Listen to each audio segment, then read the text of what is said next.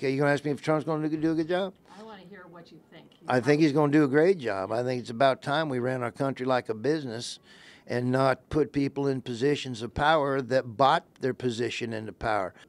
Donald Trump's putting people, he's even considering people he doesn't agree with because they're best for the job.